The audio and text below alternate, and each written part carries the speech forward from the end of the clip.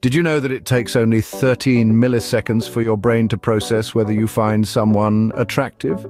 That's faster than the blink of an eye. In the time it takes to snap your fingers, your brain has already made a judgment.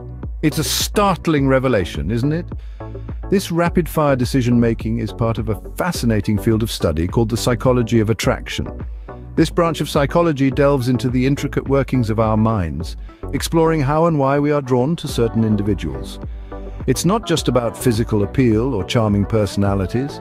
The psychology of attraction goes much deeper, touching on elements of biology, sociology, and even the mysteries of the unknown. So, what's happening in those 13 milliseconds? What complex calculations is your brain performing in that blink and you'll miss it moment? And if attraction is such an instantaneous process, what goes on in our minds that makes it happen? Stay tuned to find out.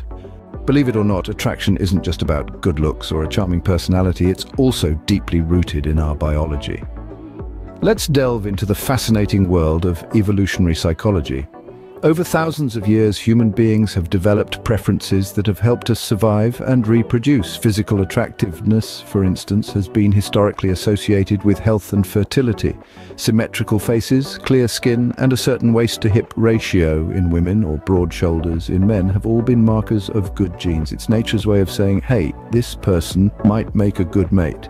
But it's not just about the physical. Our noses are also playing a part in the game of attraction. You've probably heard of pheromones, right? These are chemicals that we secrete and unconsciously respond to. They're like invisible messengers, sending out signals about our genetic compatibility to potential partners. The theory goes that we're attracted to people with different immune system genes to our own, a natural way of ensuring our offspring will have a robust immune system. And speaking of genes, let's not forget about the role of genetic compatibility. It's not just about creating strong offspring, but also about long-term compatibility. Researchers have found that couples with more similar DNA tend to have longer, more successful relationships. It seems that our genes are not just influencing who we're attracted to, but also who we stick with. Now, it's important to remember that these are just theories. Attraction is a complex phenomenon, and there's still so much we don't know. Plus, while our biology might play a part, it's not the be-all and end-all of attraction. Cultural, social, and personal factors also play a huge role. So, next time you're attracted to someone, remember, it might be your genes talking. But attraction isn't just about biology. Our social environment plays a huge role too. Let's dive into the world of social and cultural factors that shape our sense of attraction. It's like a dance, a fascinating interplay between individuals and the society they inhabit. Now imagine you're at a party. You're more likely to strike up a conversation with someone standing next to you, right? This is proximity at play. It's a simple concept, but it has profound effects on attraction. We are naturally drawn to people who are physically close to us. It's almost as if our hearts have a built-in GPS. Closely related to proximity is the principle of familiarity. It's a comforting thought, isn't it? That the more we know someone, the more attractive they become. It's like our brains are saying, hey, I know you, you're safe, you're predictable, and that makes you attractive. This is the mere exposure effect in action. Familiarity doesn't breed contempt, it fosters attraction. But what about shared interests? Can liking the same music or being fans of the same sports team make two people fall for each other? Well, it seems so. Shared interests create a sense of unity, a common ground, and what's more attractive than someone who just gets you, who shares your passions and understands your quirks? So when we talk about attraction, it's not just about the person, it's about the context, the shared experiences, the environment in which the attraction blossoms. Cultural norms and societal expectations also come into play, shaping our perceptions of attractiveness. What's considered attractive in one culture may not be in another, highlighting the fluidity of attraction. But let's not forget, attraction is complex, dynamic, constantly evolving. It's influenced by a myriad of factors, both biological and social. And while science can provide some answers, it's our own personal experiences and perceptions that truly define who we find attractive. It seems then that who we fall for isn't just about who they are, but also where they are. Ever wondered why you're attracted to certain personalities? Well, psychology has some answers. When it comes to the world of attraction, personality plays a pivotal role. It's not just about the physical allure or the social status, it's often the quirks, the demeanor, the way someone laughs, or how they handle stress that really draws us in. One of the key aspects is similarity. Yes, you heard it right. we tend to be attracted to people who are similar to us in attitudes, values, and interests. From a psychological perspective, this makes sense. Similarity breeds connection, understanding, and predictability. It's comforting to be with someone who gets you, who sees the world through a similar lens. This is often why we find ourselves drawn to people who share our hobbies, our taste in music, or even our sense of humor. But then there's also the concept of complementarity, the idea that opposites attract. Some research suggests that we're drawn to people who have qualities we lack, who challenge us and bring balance. For instance, an introvert might be attracted to an extrovert's outgoing nature, or a spontaneous individual might appreciate the predictability of a planner. This dynamic can create a fascinating interplay, a give and take that keeps the relationship vibrant and exciting. However, it's important to note that while opposites may initially attract, similarity tends to be more important for long-term relationship success. A study published in the Journal of Personality and Social Psychology found that couples who share similar values and attitudes are more likely to stay together in the long run. So what does this all boil down to? It suggests that while a dash of difference can certainly spice things up, shared traits and values form the backbone of lasting attraction. It's the combination of similarity and complementarity that creates a magnetic pull, a connection that goes beyond the surface.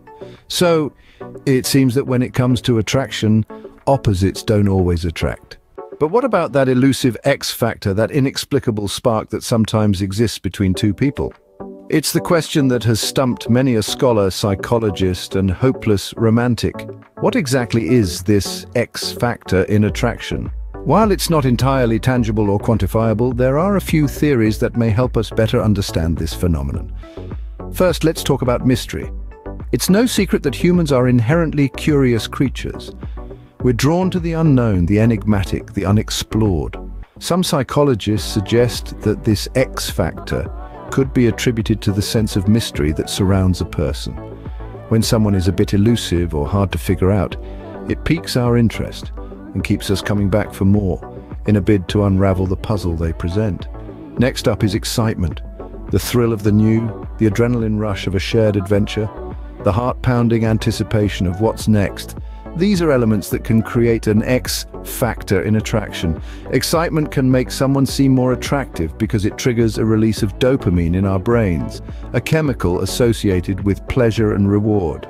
Finally, let's delve into chemistry. No, not the periodic table kind, but rather an intangible connection that can't be explained by looks, shared interests, or mutual friends.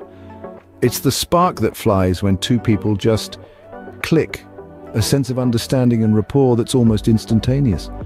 Many believe that this chemistry is the true X factor in attraction, a factor that transcends logic and reason. So there you have it. The X factor in attraction might be an elusive blend of mystery, excitement, and chemistry. It's the wild card, the joker in the pack, the final piece of the puzzle that makes two people irresistibly drawn to each other. But remember, attraction is a complex and multifaceted phenomenon that goes beyond just these elements. Each person is unique, and what attracts one may not necessarily attract another. So even with all our knowledge about attraction, there are still some things that remain a tantalizing mystery. So what have we learned about the psychology of attraction? From our journey so far, we've unraveled a myriad of layers, each playing its unique part in the grand tapestry of attraction. We started with the biological basis, the primal instincts that drive us towards potential partners. The symphony of hormones and neurotransmitters, the subtle allure of physical features, and the powerful pull of genetic compatibility. Yet this is just the tip of the iceberg. Then we dove into the social factors, the weight of societal norms, cultural preferences, and the influence of our upbringing, the shared experiences, the common values, and the mutual interests. These elements make up the framework within which attraction operates. They shape our perceptions of what is desirable and what is not. Next, we explored the power of personality, the magnetism of confidence, the charm of humor, the allure of intelligence, the ways we communicate, the values we hold, and the passions we pursue. These are the unique colors that paint the portrait of who we are, and it's these colors that can draw others towards us like moths to a flame. But attraction isn't a simple equation. It's not about ticking boxes or meeting criteria. It's a complex dance, a delicate balance of these biological, social, and personality factors. Each layer interacts with the others, influencing and being influenced. This interplay creates a dynamic, ever-changing puzzle that is as fascinating as it is complex. So it's clear that attraction isn't just a matter of heart, it's a symphony composed by nature and nurtured by our personal and social experiences. It's a puzzle that we're all trying to solve, sometimes consciously, sometimes subconsciously. And while we may not have all the answers, we certainly have a deeper understanding of the intricate workings behind this universal human experience. So next time you feel that spark, remember there's a whole world of psychology behind it. Hope you found this exploration into the psychology of attraction fascinating. If you did, show some love by hitting that like button. Sharing is caring, so don't hesitate to share this video with your fellow psychology enthusiasts. Don't forget, your thoughts and insights are valuable, so drop a comment below. To journey further into the captivating realm of psychology with us, be sure to subscribe to the channel. Until next time, keep exploring the fascinating world of psychology.